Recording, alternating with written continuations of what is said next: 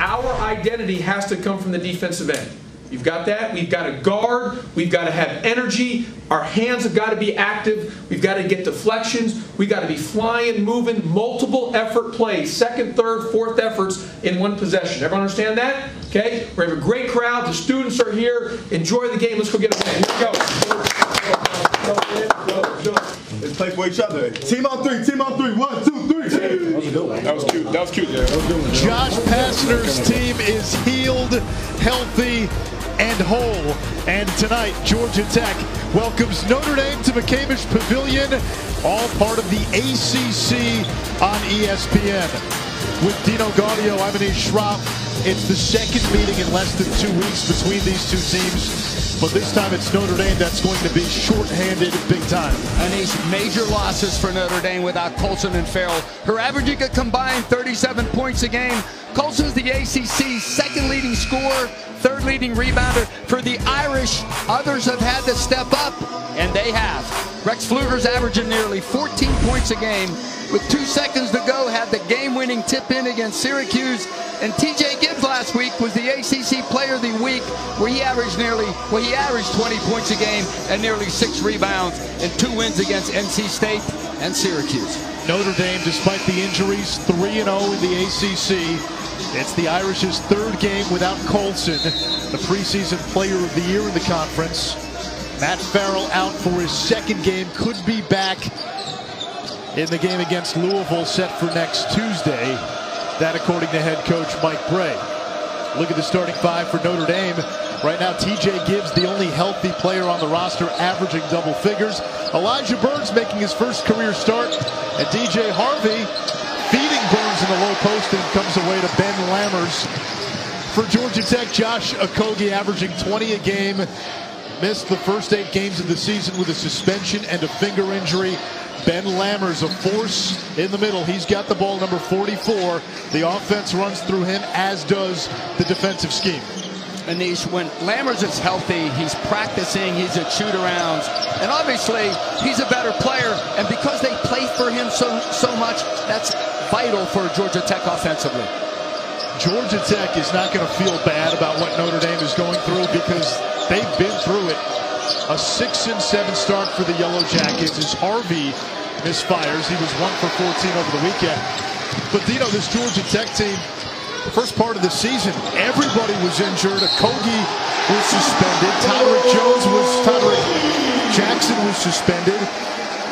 Josh Pastner finally has most of his guys back, and even the guys who were playing, they were battling through injuries. And it's like Josh Pastner told us today, he's coached like 7 different teams with all the injuries and suspensions. He goes, this is a much different team, Georgia Tech, after Christmas than they were before Christmas, because right now he's got guys back healthy and whole. And this guy right here, one of the better players, ACC all-freshman team last year, Okogie, one of the better players in the ACC. He had 30 in the win against Miami last week, which is when Georgia Tech served notice that this is a different team post-Christmas. Rex Pfluger can't finish, and scoring a little more of a chore now for Notre Dame without Colson and without Matt Farrell. Pfluger turns it over. Brandon Alston to Okogie, and Abdoulaye Gay coming off a career-high 14 against Yale. Georgia Tech's a team that labors to score at times. The more baskets they can get in transition off turnovers like they just did, that bodes well for the Yellow Jackets. And Anish, we're seeing Georgia Tech in their 1-1-3 zone, which was really effective against Notre Dame in the first half of game 1. TJ Gibbs, he's played well in the absence of Colson and Farrell. And this is something Notre Dame's been doing the last few games. They have been crashing the offensive glass. Well, Mike Bray said, hey, we got bigger lineup right now. We have to emphasize that, and they have. 16-0 second chance points for Notre Dame against Georgia Tech in their game 1 win 11 days ago. They were just tenacious on the offensive glass. Against Syracuse, 21 offensive rebounds, plus 15. Off to a cold start, shooting it here as Jose Alvarado can't connect. Tried to take it away from Harvey. Irish 0 for 5 from the field.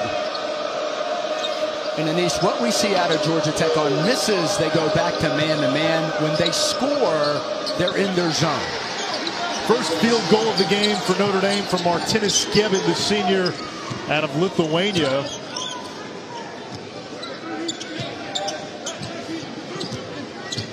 Brandon Alston, grad transfer from Lehigh. And the rebound pulled down by Gebin, who had a career-high 14 in the win against Syracuse. Gibbs all the way to the basket.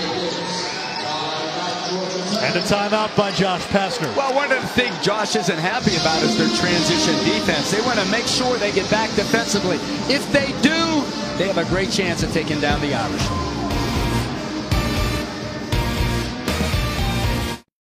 When Josh Pastner was hired last year, his bosses told him, you won't win a single ACC game.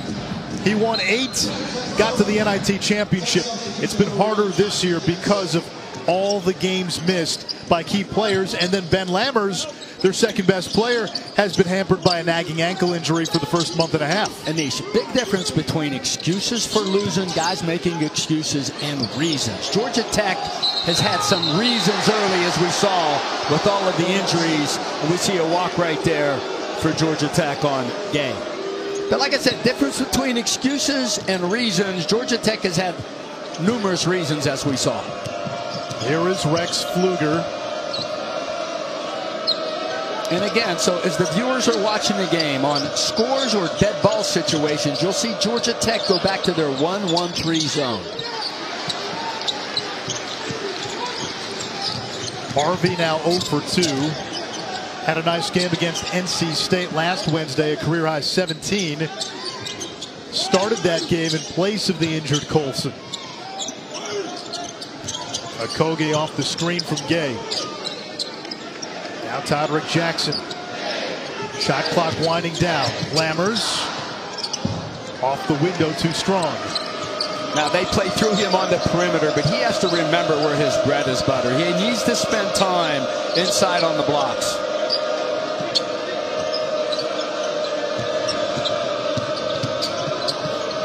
Scoop shot by Pfluger, not there. Irish just 2 of 9.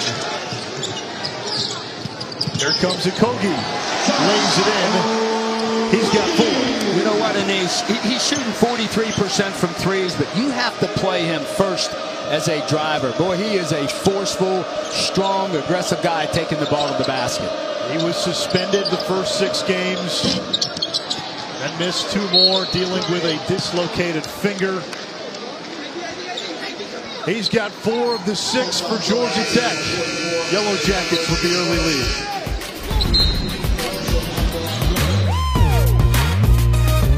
ESPN's exclusive presentation of college basketball is brought to you by Axe. State Farm. Talk to an agent today at 800 State Farm. And Sam Adams. Fill your glass. Mike Bray, one day before Throwback Thursday. Those were from the Northwestern State days. Now, after the win last week against NC State, he is the winningest head coach in Notre Dame history, passing our former colleague Digger Phelps. And Digger is a legend there. And I tell you, the other thing that's shocking is Anish. Mike is the fourth longest tenured head basketball coach amongst Power 5 teams with 18 years. Boeheim 42, Coach K 38, Izzo 23. It's just, I can remember when Mike was an assistant for Coach K on the sidelines there at Duke, and then of course Delaware and Notre Dame. And like Mike was saying, I was just trying to not get fired when I got this job. Think about the state of the program when Bray took over. At the time, he was the 3rd coach in as many seasons, and now a bastion of stability. He really has been, because if you remember, Matt Doherty took over for just a year and went right back to North Carolina, his alma mater. But stability is right. And you know, he's done it predominantly with 4-year guys. Harvey turns it over. Talking to Josh Pastner today, he said he looks at a program like Notre Dame, like Virginia, as one that Pastner wants to model Georgia Tech after. And it's a great model to follow with academic schools where you want to do it with juniors and seniors. Coach K has shifted gears, and has done it with the one and dones now, but there's what we're talking about, longest tenured coaches in major conferences. And like I said, I look at that and shake my head a little bit. I remember when that guy was sitting on the bench with Coach K. Foul is on Mooney, his first. Okogie. Lammers fighting for the offensive rebound and tied up.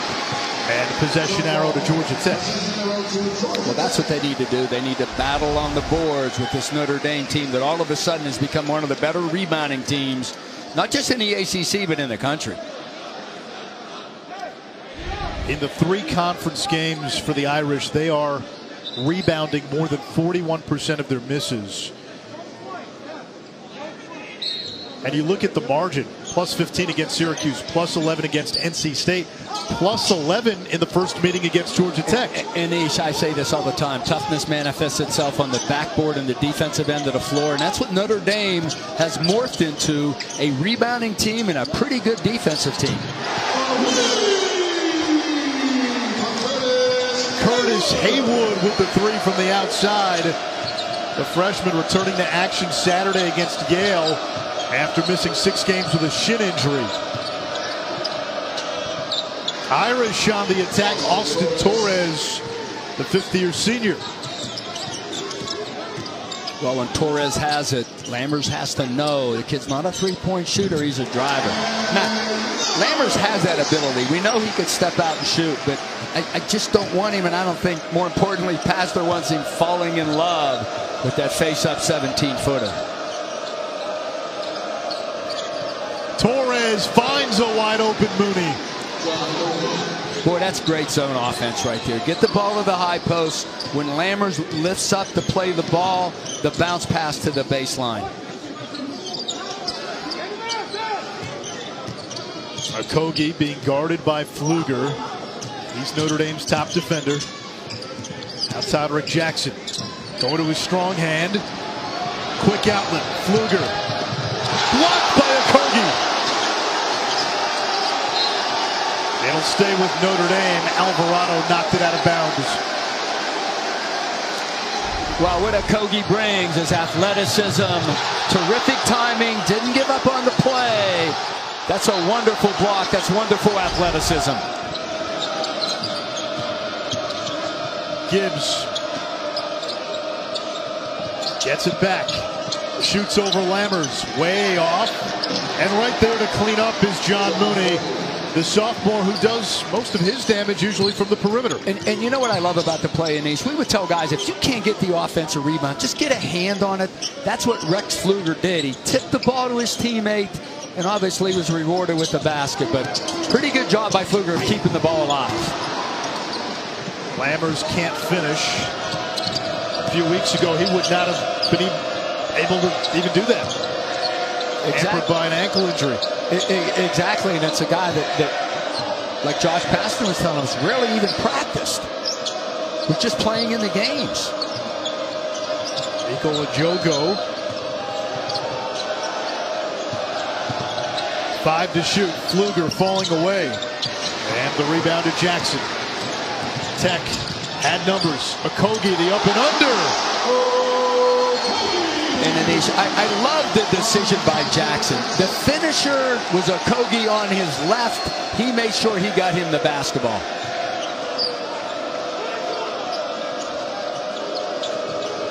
Know who your scorer is when you have that 3-on-2 break. And we get a foul away from the ball. The best way to get easy baskets is on second shots and in transition. This is the Yellow Jackets in transition. Wonderful finish by Josh Okogie.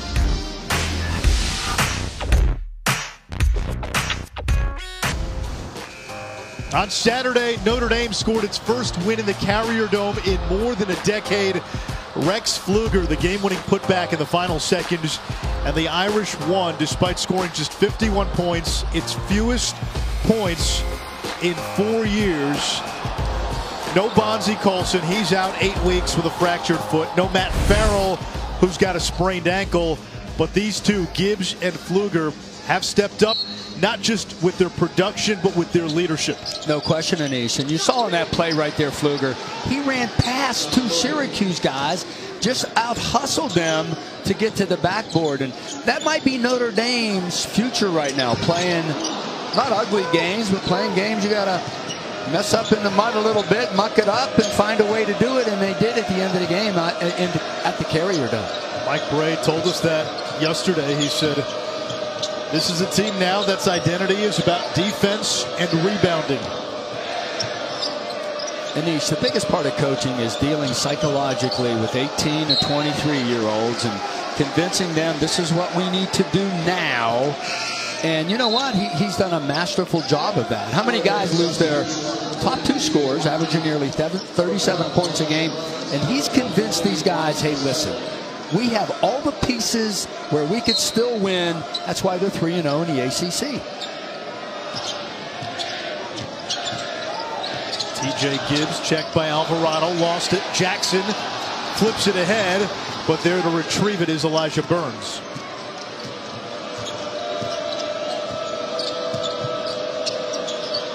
I think one of the things Mike Bray's teams always do, they play with confidence. He coaches confidence as well as anybody in America. And when guys come off the bench like they've had here, and when guys have to play bigger roles, they have.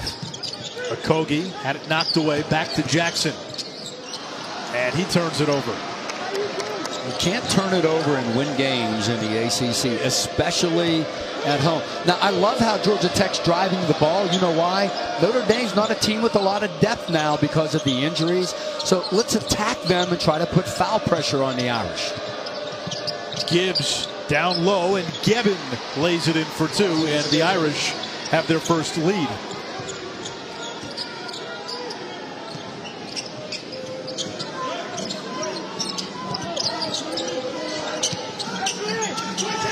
Alvarado, freshman point guard out of New York City. Okogie leaning in, draws the contact, and he'll shoot two. Our Women's Thursday Night Showcase features two of the top teams in the nation. We'll see second-ranked Notre Dame, coached by Muffet McGraw, taking on 18-0 and number 3 Louisville. Game on ESPN at 7 p.m. Eastern.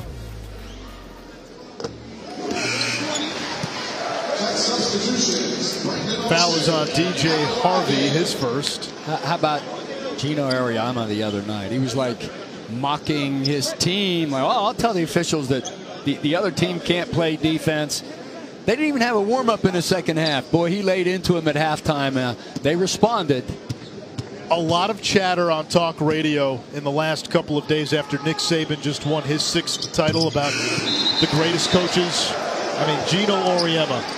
In the sport of basketball, doesn't he have to be in that conversation? And he's absolutely. And when it's all said and done, women and men's basketball, Gino will be the winningest coach of all time. On the men's side and the ladies' side, you could mark that down. He'll pass them all up. Here's Harvey. 0 for 3 after a 1 for 14 game against Syracuse. Gebben off the nice give. And the big fella from Lithuania throwing down.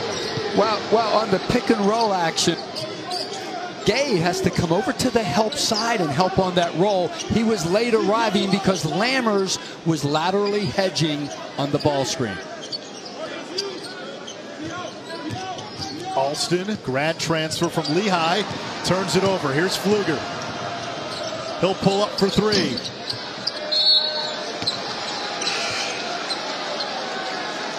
I mean, Pfluger misses the 3, but Passler's not happy with the turnover because when we talked to him today, that was a major emphasis for them coming into the game tonight. And Pfluger, after that shot, called to the bench.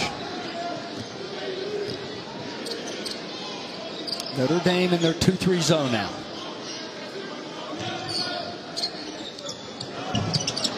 Lammers, that shot doesn't fall, but he's an effective weapon with his game against the 2-3, isn't he? Absolutely, Anish. Here's why. Because he could catch it at the high post and score it from there, albeit he missed the shot.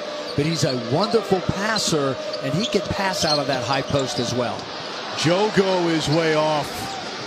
Mike Bray hoping for Jogo to click offensively. He thinks that Jogo's got some potential and can really help this team.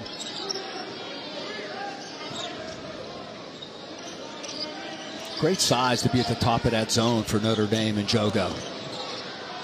Haywood, count the basket and the foul. Well, you can intimidate with the shot block, or you can intimidate with the charge. Gebben stepping in there. That's wonderful defense right there.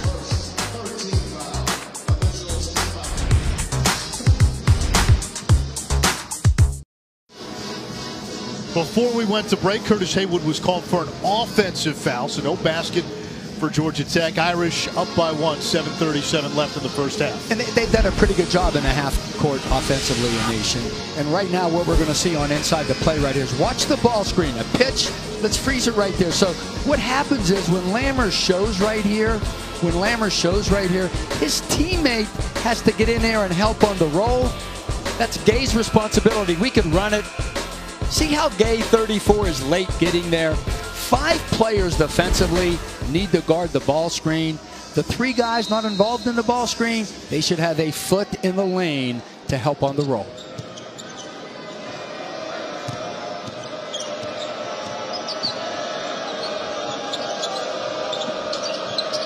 Gebben in the high post.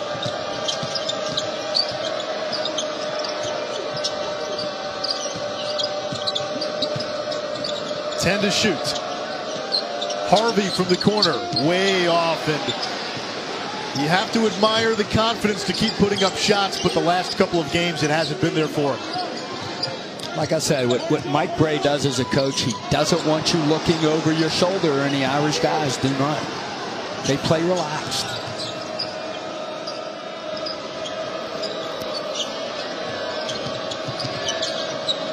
Here's Harvey, 1 for his last 18, and steps. Saturday on ESPN, it's a college hoops doubleheader for you. Number 21 Kentucky, which just edged Texas A&M last night, will take on Vandy at 4, and then it is Notre Dame playing host to number 20 UNC. How about Luke May last night? 32 points, 18 rebounds against Boston College. Heels back in the win column. Hey, since he made that shot to send North Carolina to the Final Four, man, his confidence has been at an all-time high, and it should be.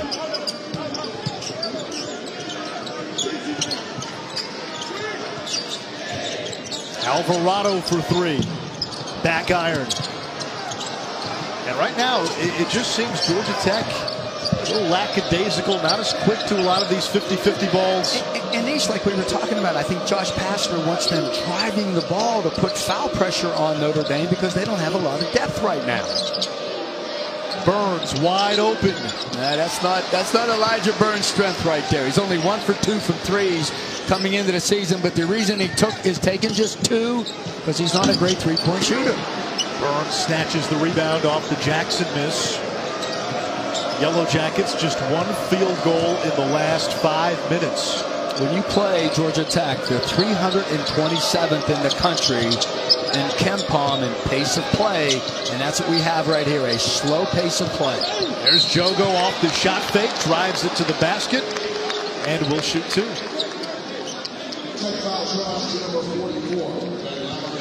And Lammers picks up his first.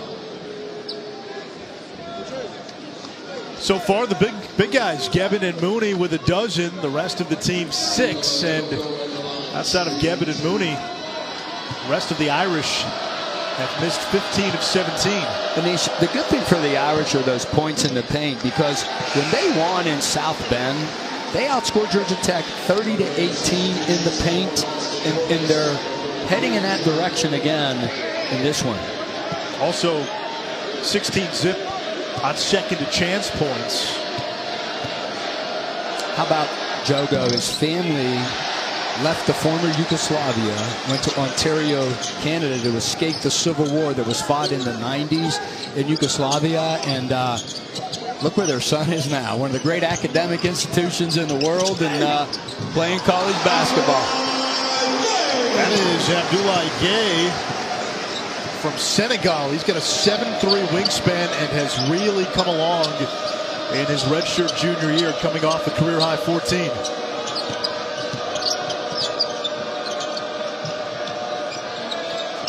matchup there with Okogie and Pfluger.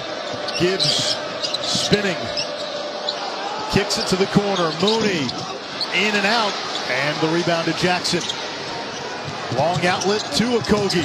Through the contact and the putback by Abdoulaye Gay, who's been active early. Well, that's wonderful hustle out of Georgia Tech. Follow those plays. Don't assume the ball's going to go through the basket on those layups. Terrific follow by Gay. He rewards himself and the Yellow Jackets. 6 points for Gay. Pfluger, his pass knocked away by Lammers. Boy, fake high, throw low on that pass. Make sure that's a bounce pass, because a bounce pass is a feeding pass which leads into the layup. Lammers feeding Jackson. And you mentioned Lammers' passing ability from the high post. And that's just an outstanding pass from a point guard, let alone a 6'10", 234-pound guy. Terrific pass from Ben Lammers. Timeout Notre Dame, a 6-0 run by Tech.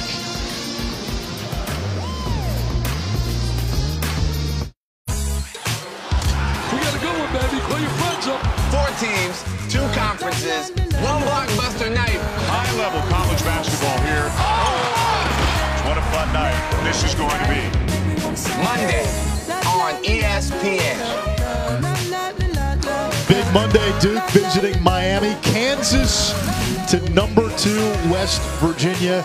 You've got Marvin Bagley, who's had back-to-back 30-point games for Duke. Miami, one of the best defensive teams in the country. And DeJuan Huell having a breakout sophomore year. I had Miami on Sunday at home against Florida State. Chris Likes, 5'7". If you have not seen him, boy, is he a spark plug for that team, especially when the Canes play in Coral Gables. Boy, he's electric, isn't he? And the fans just fall in love with the guy. Out of bounds to Georgia Tech. See, Gavin has to catch that ball a little lower or nearer the basket. When you're not as athletic as other guys, you have to be more physical. And it would serve him well if he'd have a little physicality with his post up, so that he's catching the ball deeper in the lane, a little closer from where he could score from. Alvarado knocks down the 3. A point guard out of Brooklyn went to Christ the King, one of the top basketball schools in the city, and following a tradition of pretty good New York City point guards to come to Georgia Tech. Kenny Anderson and Stephon Marbury paved that path. And you know what, Anish, with him, he's not a one-and-done guy like those guys were. Kenny, I think, was 2 years there, but he's a winner. He's a winner. He's not afraid. You can go into Cameron Indoor with him. You can go into the Smith Center with Alvarado, win games. There's our guy, Kenny Anderson. Boy, he did some good things for Coach Cremins, didn't he? And then Stephon Marbury. Everybody thought he was going to go to Syracuse. Bobby Cremins convinced Marbury. Broke your heart, too. To go to Georgia Tech. Great basketball book. If you've never read it, The Last Shot by Darcy Frey came out about 20-25 years ago. And Marbury, a central character, Lincoln High School, New York City, and Frey has this incredible access to Marbury and some of his high school teammates. And Marbury at the time was only about 14. He was the young prodigy. And you know, you get a front row seat into these Big East coaches at the time coming in and making their pitch. And there is some tragedy involved, but in terms of access, one of the best books on basketball you'll read. The Last Shot. I've read a million of them. I got to pick that one up for sure. Okogie kicks to Alvarado. That 3 is not there. Gay kept it alive, but it's Gavin with the rebound.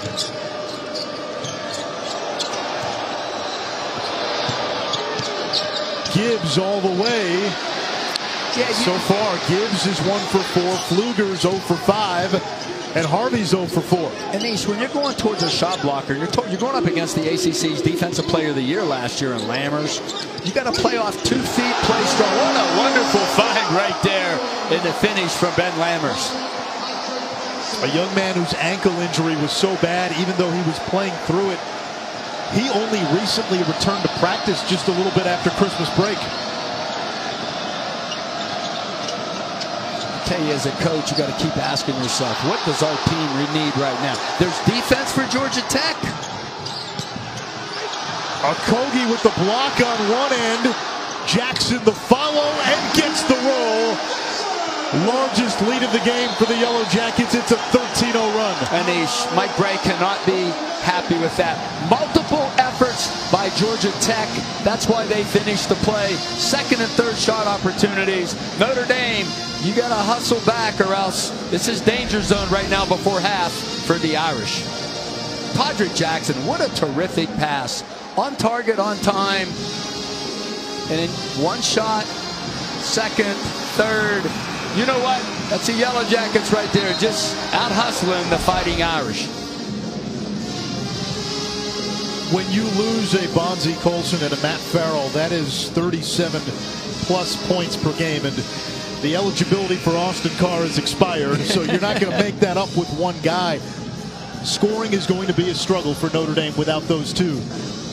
What are the mitigating factors? How can they compensate for that? Well, Anish, they have to do it, I don't think, with one guy scoring a bucket. I think the offense has to create scoring opportunities for them. Like, Bonzie Colson could create for himself. Matt Farrell can create for himself. But the offense is going to have to create scoring opportunities for Notre Dame. And one of the things they need to do well, if they're 0 for 7 in this game, this is a good three-point shooting team. Tough for them to win. And we got obviously a ton of time to play, 22 plus minutes. But they're 0 for 7 Notre Dame from behind the three-point line. Just 5 for 21 Saturday and still found a way to beat Syracuse. Jogo. Pfluger in the corner. And he's now 0 for 6. Another offensive rebound. Mooney can't finish, but he's able to draw the foul. I know one thing. Mike Bray is happy with both of those shots. That's a great find of Pfluger's on the drift pass to the corner and then the bounce pass inside. Now, that's really good offense right there. Foul is on Gay, his second, and John Mooney at the free throw line. Sophomore out of Orlando, who had originally committed to play at Florida when he was a high school sophomore. Decommitted after Billy Donovan left to take the Thunder job, and actually considered amongst many Georgia Tech before settling on Notre Dame. Now that's Notre Dame, the first point since the 8:55 mark of the second half here. Now they were down 28-23 in game one at halftime, Notre Dame was. And you're seeing Georgia Tech a little flex action. Now the Irish can go if they want 2 for 1 right here, Anish. 2 shots to Georgia Tech's 1 before the half. Pfluger, who touched it last. It was a kickball. It'll stay with the Irish. The 23 first half points that Notre Dame had in South Bend against Georgia Tech, the lowest half of point productivity all season for them, and they're sitting on 20 right now. Gibbs nearly turned it over. Here's Pfluger. Out of bounds to Georgia Tech. It was a risky pass by Torres. Yeah, you can't make your mind up ahead of time. It's like Torres said, hey, he's cutting from the top, I'm going to throw it. Read the defense. 10-second differential. Game clock, shot clock.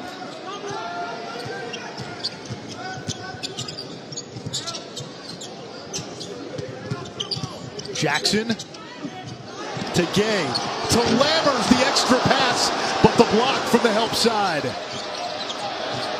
Notre Dame fortunate defensively right there. Ben Lammers has to finish that. Nobody knows more than him that he's got to dunk that basketball right there. Final seconds. Gibbs to the basket, blocked by Gay. Jogo puts it up and unable to find the bottom of the net. That's been the story. Notre Dame just 8 for 31 from the field in the first 20 minutes. And for the second straight game, the Irish held to 20 points or less in the first half.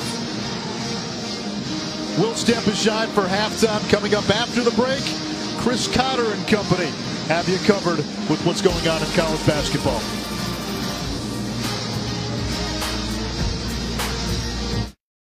Run, and the Yellow Jackets have a 10-point lead on Notre Dame.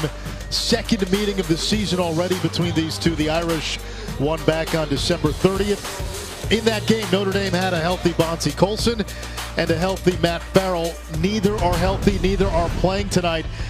And Rex Pfluger and TJ Gibbs, who had been the guys stepping up for the Irish, 1 for 12 in the first half. And these two are really struggling right now. And we're talking about Pfluger, who had the game winner against Syracuse. They are struggling from the field. They are struggling from behind the three-point line. And I'll tell you, it's just a fact that those two guys don't step up and start playing better, and more importantly, scoring the ball better in the second half, boy, Notre Dame is really going to struggle to score the ball. And that, listen, you're without Bonzie Colson, Matt Farrell, two guys that are combined 37 points a game, but the other two, Pfluger and TJ Gibbs, have really stepped up in the latter two games, but struggling in the first 20 tonight. They'll need to step up in the second half if Notre Dame is to come back and improve to 4-0 in ACC play. Josh Okogie and Georgia Tech looking to build on that big win from Miami a week ago. Okogie's got 8. The Yellow Jackets up by 10.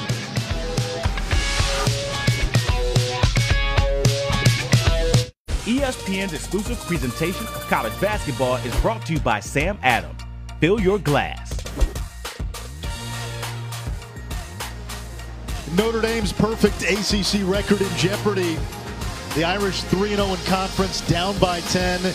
We told you at the top of the broadcast, Bonzie Colson out for 8 weeks with a fractured foot. This is the third game for Notre Dame without Colson.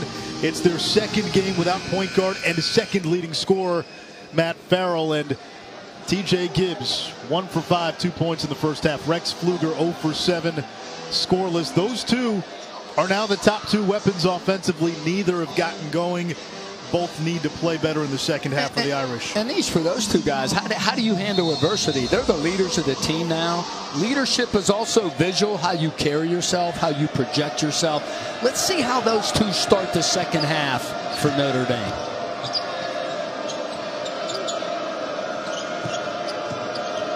I know Mike Brey has to be telling them, fellas, listen, if we're going to make a mistake, let's make a mistake by being aggressive. There you go. And Gibbs being aggressive with his second field goal. He is the reigning ACC Player of the Week. And he had a great week against NC State and Syracuse. Averaged 20 points, nearly 6 rebounds, and 5 assists. Just needs to start to assert himself a little more here in the second half like he did on that drive. Lammers at good position, but it's knocked away. Last couple of games, Notre Dame.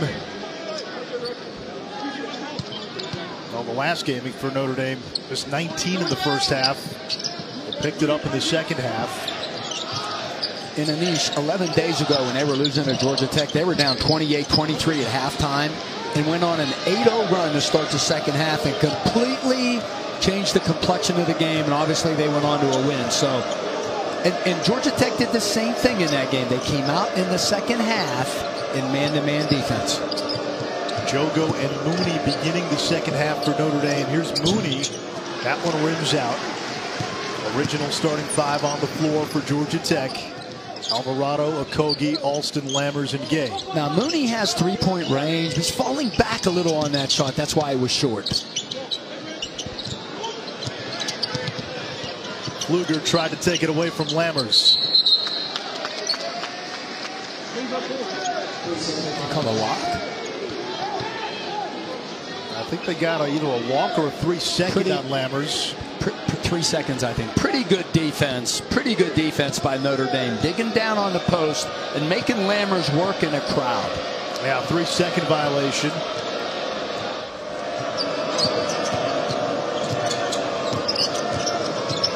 Georgia Tech switches the ball screen action.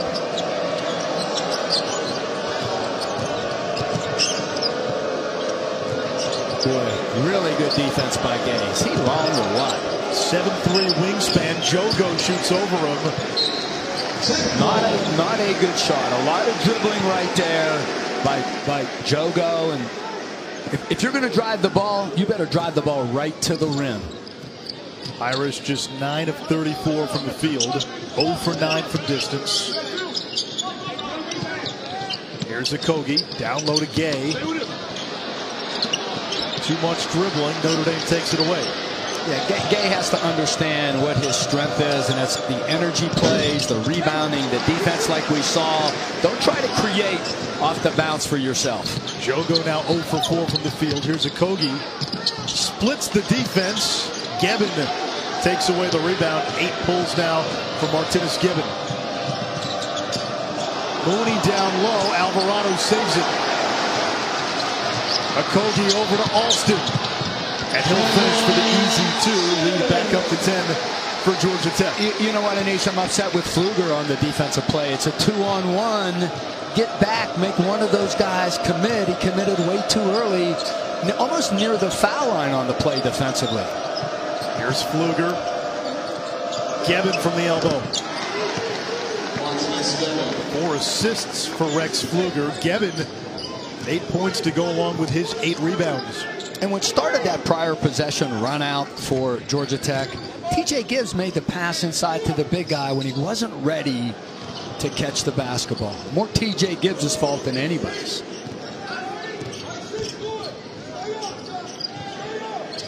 Alston for 3. Good. Boy, that's a guy that comes in shooting 36% from behind the three-point line, and a good sign for Josh Pastner, because Georgia Tech, they're not averaging 5 made threes a game. Big shot right there for the Yellow Jackets. The lead is 11.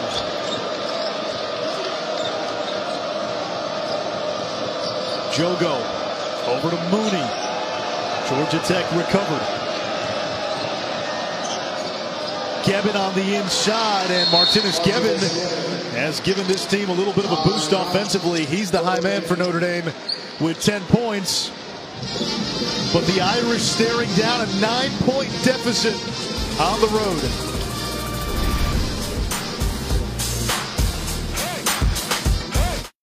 Pastners will be tuning in to the NBA on Friday, a doubleheader. Warriors in Milwaukee to take on the Greek Freak and the Bucks. Then it's Chris Paul and the Rockets against the Suns.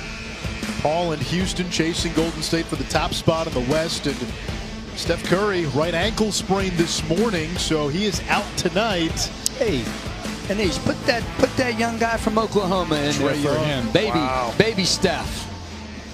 You see the similarities. He's got every shot in the book. He really does. He shoots it deep, can pass it, leading the country in scoring and assists. There you go. When Notre Dame presses, they fall back into their zone. But you know what they're trying to do now? Trying to create a little offense for themselves off of their defense. Great call by Mike Bray coming out of the timeout. Here's DJ Harvey. Torres sets the screen for Gibbs. Gets it back. Torres. Gibbs playing wingman. Irish now 0 for 11 from deep. Good decision right there by Gibbs to pull that thing back out. Harvey, Jogo over Lammers, and finally it goes for Jogo. Well, it's a second chance opportunity for Notre Dame. That's how they've been in and winning a lot of these latter few games without Bonzi in there. Saved him a possession and got him a 3. And now a 2-possession game with less than 15 minutes to go here in this second half. Plenty of time.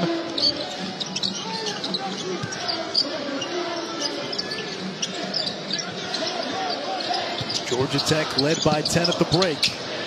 Gay could not handle the pass, beats the shot clock, and buries the jumper.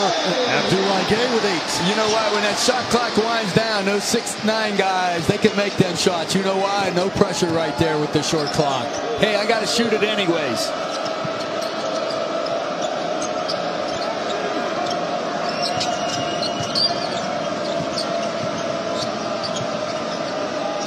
Torres really sagging off of him.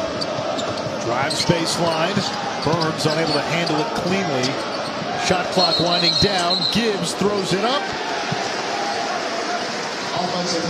And an offensive foul called on Gibbs, trying to draw the contact on that 3-point shot. This isn't exactly his shot, but Abdullah Gay hits to beat the shot clock. Tech up by 8.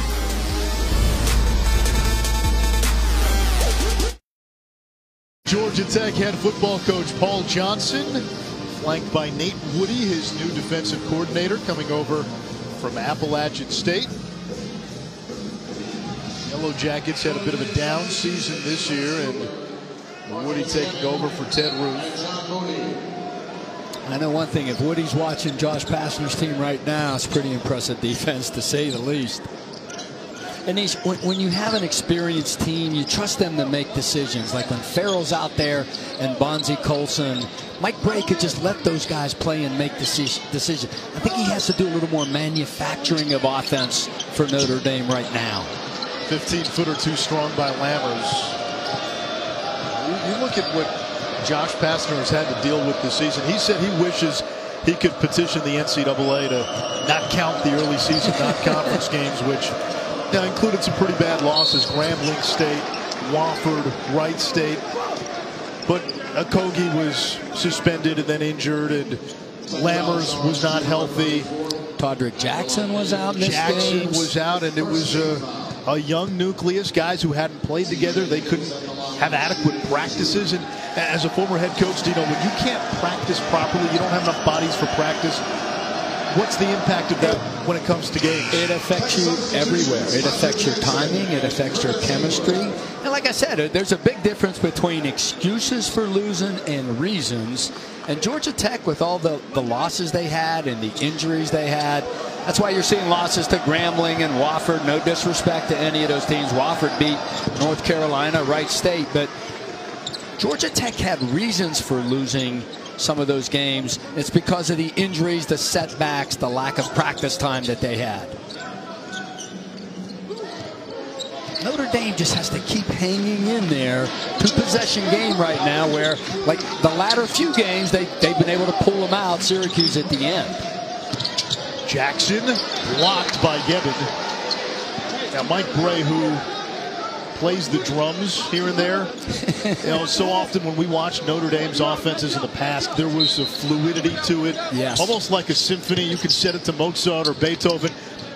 It almost has to become a metal band now, right? It's got to be grunge. Chess match. We're going to pass it here, screen there. Whereas you're right, Anish. It was just such a beautiful flow offensively. Shot clock violation. Sticks Bray, I'll tell you what. That's not his first time. No.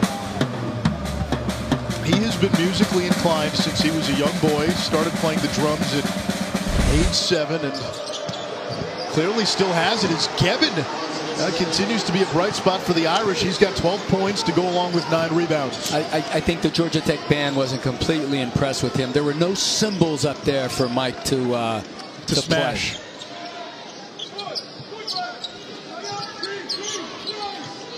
Lammers sets the screen for Alvarado. Georgia Tech cannot just go around the zone. And Alvarado traveled.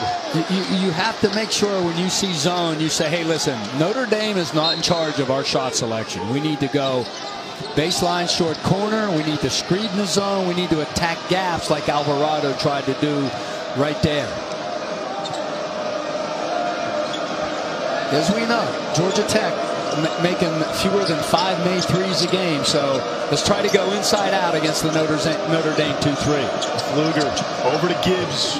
The 3 is there. There you go. TJ Gibbs with 9-7 here in the second half. Well, we talked about him and Pfluger stepping up, and they have in the second half. 7-0 Notre Dame run. They've closed to within 1. Irish trailed by 10 at the half. Jackson driving on Gibbon. Gives it up. Okogie, he's been quiet in the second half. How about Notre Dame could take the lead down 9 just a few minutes ago. No Colson, no Farrell. Pfluger without a basket or a point. Gibbon has matched a career high with 14, and Notre Dame with its first lead since early in this one. Wow, I love TJ Gibbs' decision making. He was scoring the ball earlier. You just can't play this game with your body. You have to play it with your mind, and he has done that in the second half. Lammers on the follow, and Tech retakes the lead.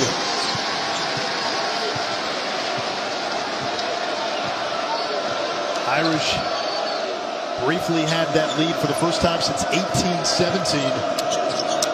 Back to the 1-1-3 zone by Georgia Tech. And what they do a great job of, Anish, is the off guard covers the nail, the area where you'd be if you were shooting a free throw. Gavin inside the free throw line. Mooney, offensive rebound, and able to draw the foul. Notre Dame has seized the momentum, down 10 at the break, now within 1.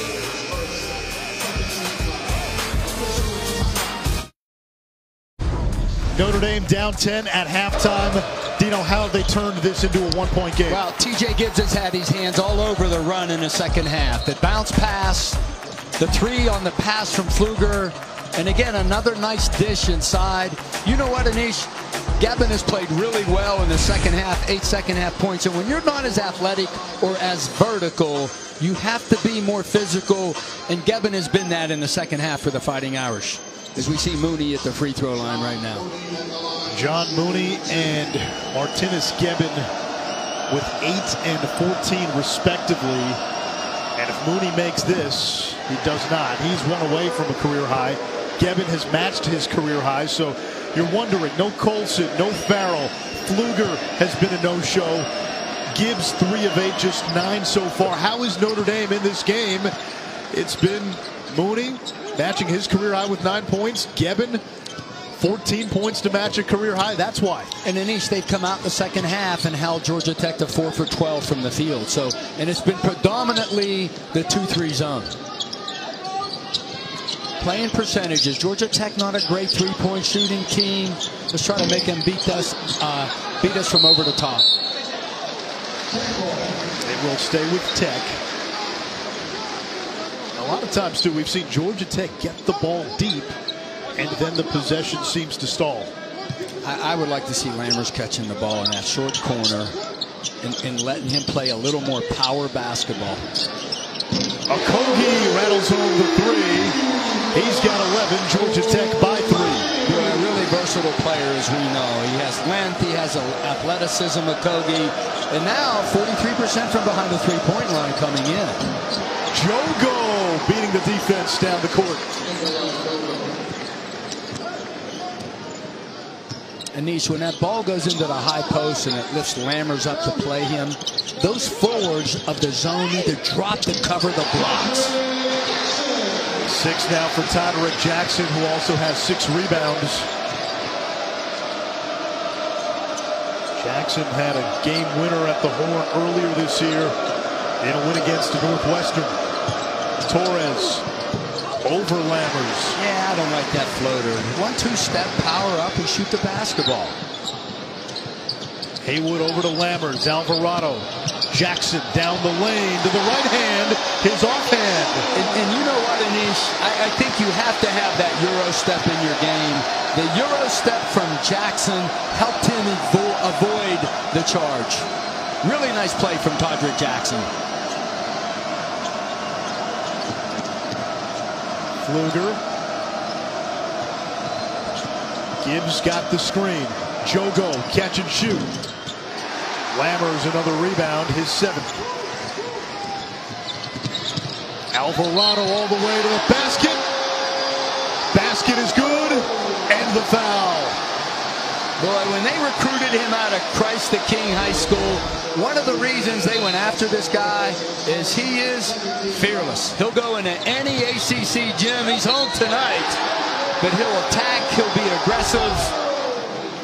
We're talking about another New York City guard at Georgia Tech. Now, he's not Marbury or Kenny Anderson, but he's a 4-year guy that was a New York City Catholic League Player of the Year as a junior.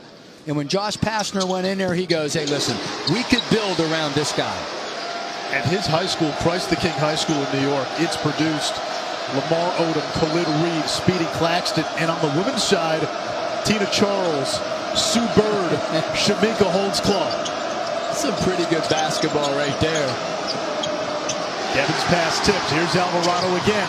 Has it taken away by Gibbs. And Gibbs with the layup to cut the lead to 6. TJ Gibbs from a basketball family.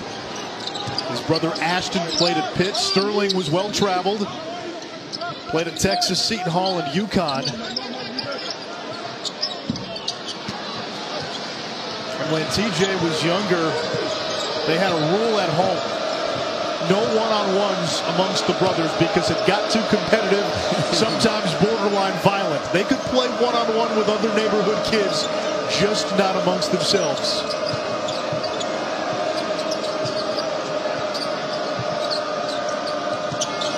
Luger, his pass is tipped. Burns in the paint. Lammers denied the entrance. Tip to Haywood. Here comes Alvarado. Jackson sets, fires, and hits.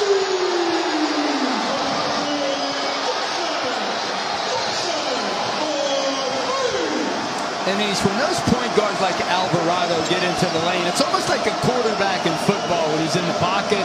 He's surrounded by bigger guys, and he's got to make a great decision and a great pass. Alvarado did.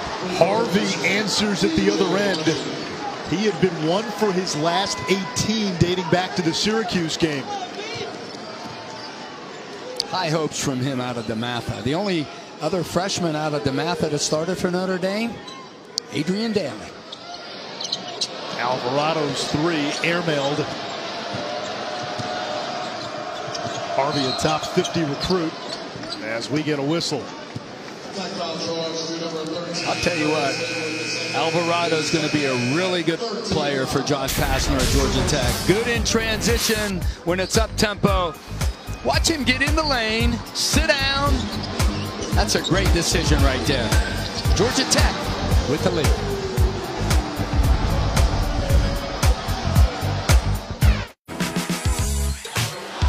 We got a good one, baby. Call your friends up. 4 teams, 2 conferences, 1 blockbuster night. High-level college basketball here. What a fun night this is going to be. Monday on ESPN.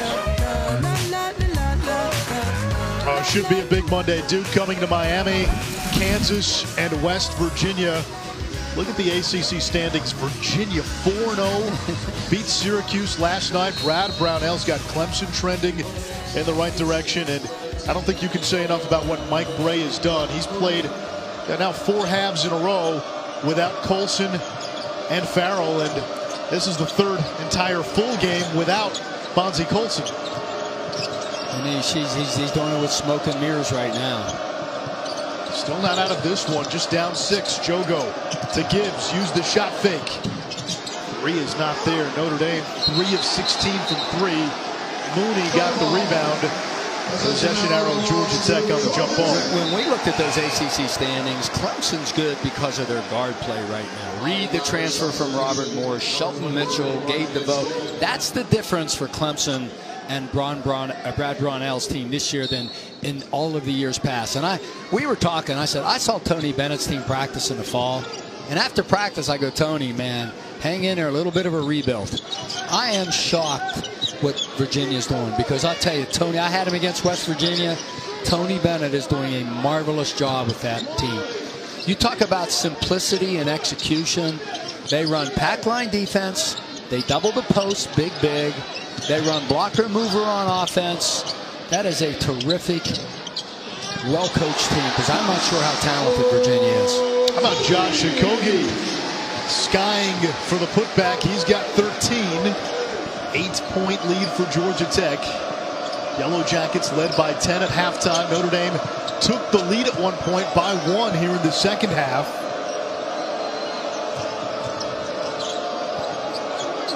Gebbit, 15-footer, banked home. Deposit slip for the young man. And a career-high 16 now for Martinez Gebbit. You know what, Anish? I didn't think he wanted to shoot that. I thought he was going to throw the bounce pass, the high-low pass to the cutter on the baseline. And then it was online. It was long, but it was online. Extra pass, Okogie. And we'll get a foul. It's going to be on Harvey. I tell you, as a coach, you love when guys play to their strength. And this is a terrific athlete. He finds his way to the basket and makes an athletic play right there. Not bad for a guy who was a 0-star recruit. 0. And give him credit. He originally committed to Brian Gregory, who then got let go, and Josh got the job. But The young guy out of Snellville, Georgia, Shiloh High School, stayed committed to the Yellow Jackets, and it proved incredibly beneficial to Josh Pastner. I asked him, I said, what convinced you to stick with your commitment to Georgia Tech? And he said, I asked Josh Pastner, will you play fast? Pastner said yes, and he says, okay, I'm in. Well, you know what? If he'd asked any of us that, they would have said, yeah, we're going to play fast. Now, they're 327 in pace of play right now, but I know this. He made a great decision going there. He's playing for a great coach. He's at a great academic institution. Absolutely, we're going to play fast. Harvey just picked up his third. 4.5 to go in regulation. Georgia Tech has led for most of the game. Austin Torres back in. Fifth-year senior whose mom played soccer at Notre Dame. Gebin to the bench. 16 points, 9 rebounds for the Lithuanian.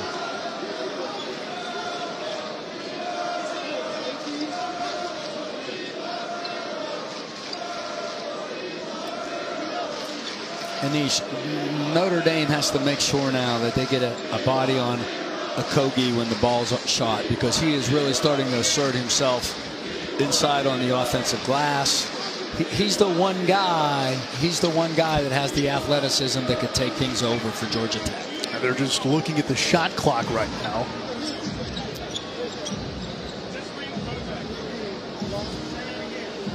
Second meeting of the season between Notre Dame and Georgia Tech. The Irish won back on December 30th. That's when Notre Dame still had a healthy Bonzie Colson and a healthy Matt Farrell. No, I think the shot clock was late. It was on 18, went to 30, and then it never ran. Mike Bray told us yesterday that Matt Farrell, who sprained his ankle in the first half of the NC State game a week ago and did not make the trip to Syracuse. Farrell did not make the trip to Atlanta either. Farrell thinks he might be ready to play Saturday against North Carolina. Mike Bray told us realistically the best bet is that Farrell returns next Tuesday against Louisville. It's a long season. This is an NCAA tournament team, Notre Dame. No sense rushing him back. You've done a great job without him and Bonzie for right now. And Mike knows that. Mike knows, hey, having both of them out is really debilitating for us. But if we can get Farrell back, make sure he comes back 100%. Now they ruled that the foul occurred in the backcourt, so the shot clock back to 30. Haywood straightaway 3. And a foul called on Lammers in the battle for the rebound. Yeah, quick shot for Georgia Tech with a lead like that with 4 to play. 3 on Lammers. Yeah, when you see that zone, number one, you want to try to beat it down the floor with the break. Then when we're 5-on-5, let's go short corner, high post. Let's attack gaps, which means try to split guys with the dribble. Screen the zone, and then finally, offensive rebound. Kevin in the high post. Pfluger still without a point. Harvey, corner 3, lets it fly, and Notre Dame cuts the lead to 3. Here's the thing you're fearful of when you're playing Notre Dame. They know how to win close games. You look at the Syracuse game over the weekend, you say how. Lammers with a nice spin move, and the cushion back to 5 for Georgia Tech. We get a timeout on the floor. Lammers with a big basket. We come down the home stretch when we come back. ESPN's exclusive presentation of college basketball is brought to you by Esurance, auto and home insurance for the modern world, and Caramel M&M's. We're making caramel fun.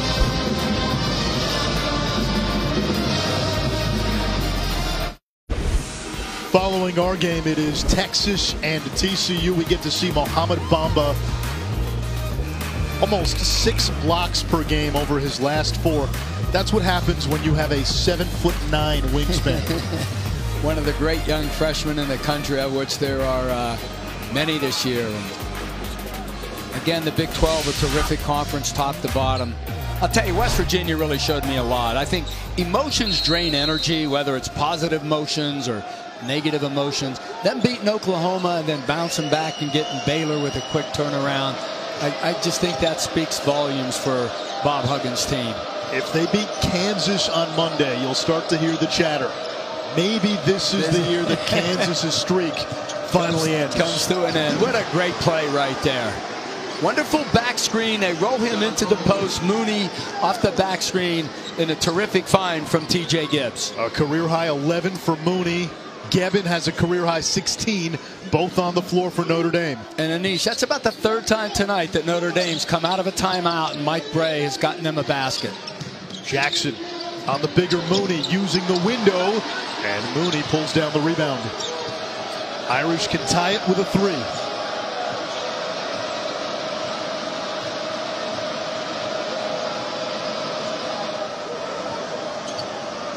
Switching the ball screen act. You ask yourself as a coach, which beats you, the open shot or the mismatch? It's the open shot, so Pastner switching those screens. Short clock at 5. Gibbs down the lane, runner won't go.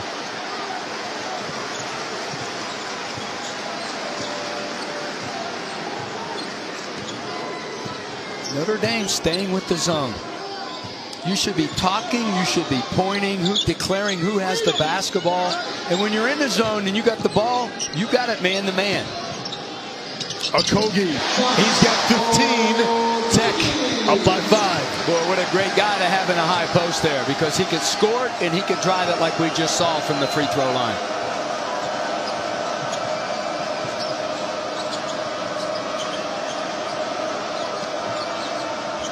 Gebbin against Lammers. The hook shot won't go. Lammers with the rebound. Well, you're seeing Lammers' length affect the shot for certain on that play.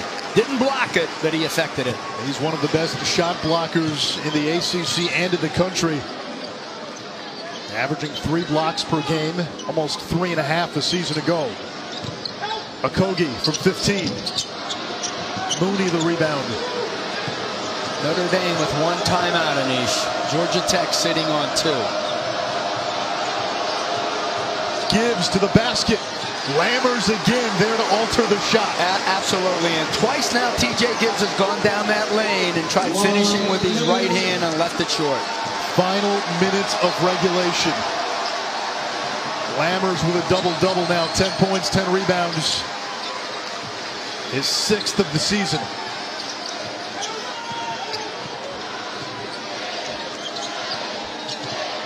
Shot clock at 5. Okogie falling away, in and out.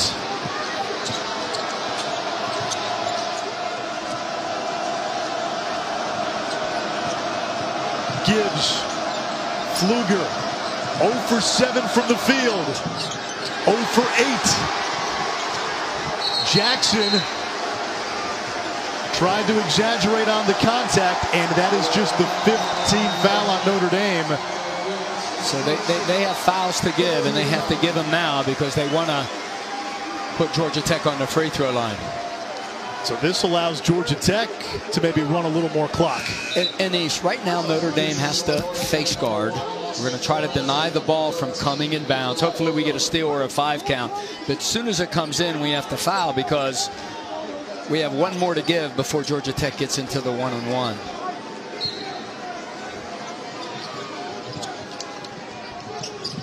Alvarado, one of their best free throw shooters, fouled immediately.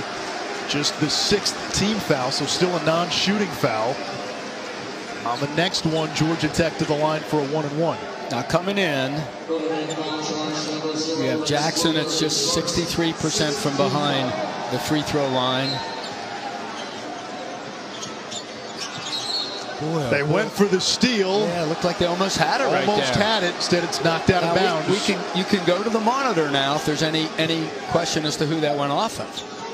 Into the hands of Okogie. Pfluger wraps him up, and Okogie to the line for a 1-and-1. And Okogie 2 for 3 on the night thus far and 78 from behind the three-point line. Free throw line. Free throw line.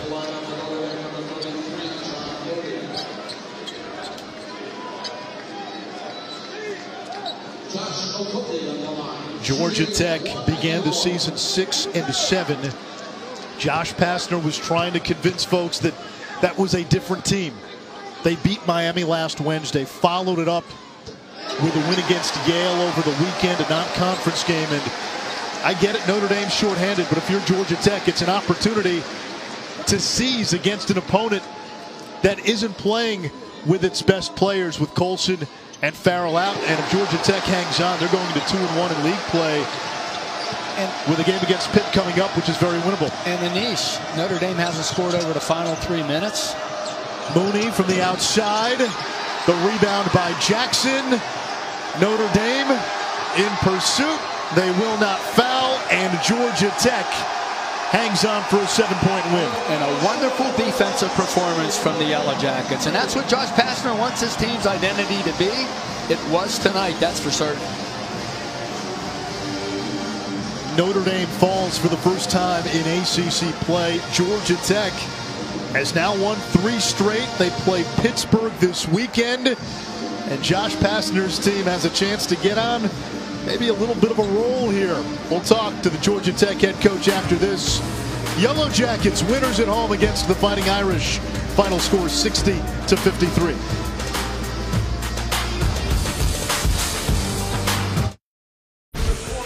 Coming up next here on ESPNU, Jalen Fisher and TCU will take on Texas, Big 12.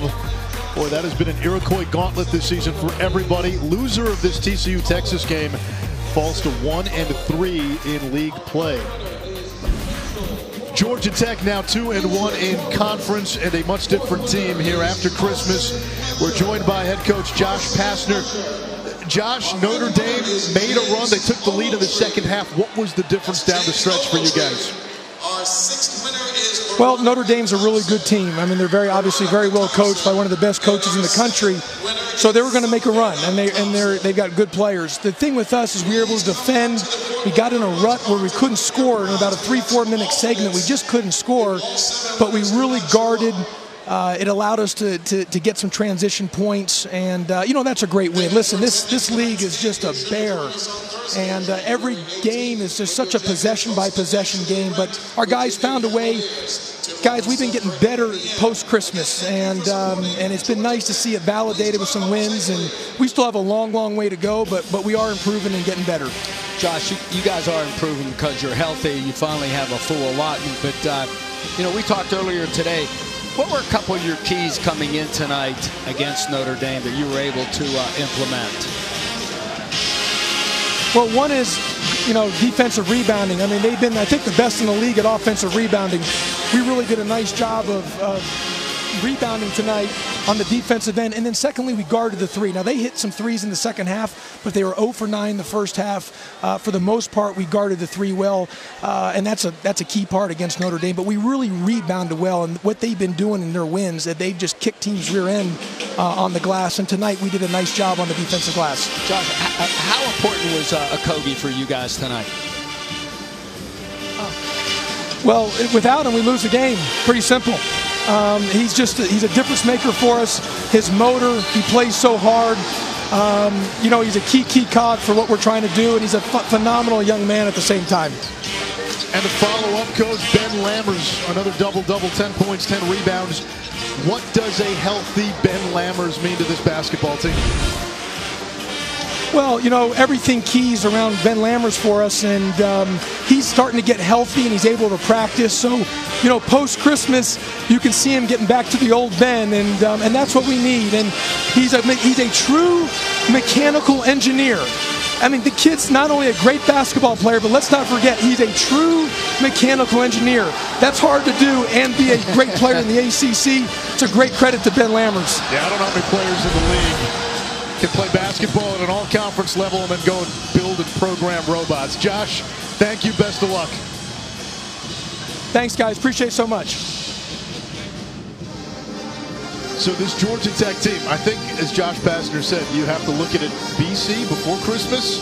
I like and then PC post-Christmas, and now that they're healthy, now that Okogie is back from his suspension, now that the finger is healed, now that they can practice en masse, this is a dangerous team in the ACC. Good enough to get to the NCAA tournament? I don't know. There's some scars from non-conference, but can they create chaos in this league? Absolutely. There's no question they can. And then all of a sudden now we got a young Pittsburgh team coming up for Georgia Tech on Saturday on the road. But after that, boy, Virginia, as we know, the number 3 team in the country, North Carolina, Florida State. And in this league, and you hear me say it all the time, it's the best league in America. And I don't care what measuring stick you use, historic, contemporary, what they're doing this year. No easy outs, but this is a different Georgia Tech team than we saw, like you said, BC before Christmas. BC and PC. Josh Pastner's Yellow Jackets come away with their second conference win of the season, knocking off Notre Dame. The Irish now 3-1, and for Mike Bray, the challenge is going to be to try to figure this out, not just without Bonzie Colson, but at least for this weekend, probably without Matt Farrell as well, his point guard. Notre Dame plays North Carolina on Saturday, then home against Louisville on Tuesday. At the top of the hour on ESPNU, it is TCU and Texas. We send you to Big 12 country at 9 p.m. Eastern Time. Final score from Atlanta, Georgia Tech by 7.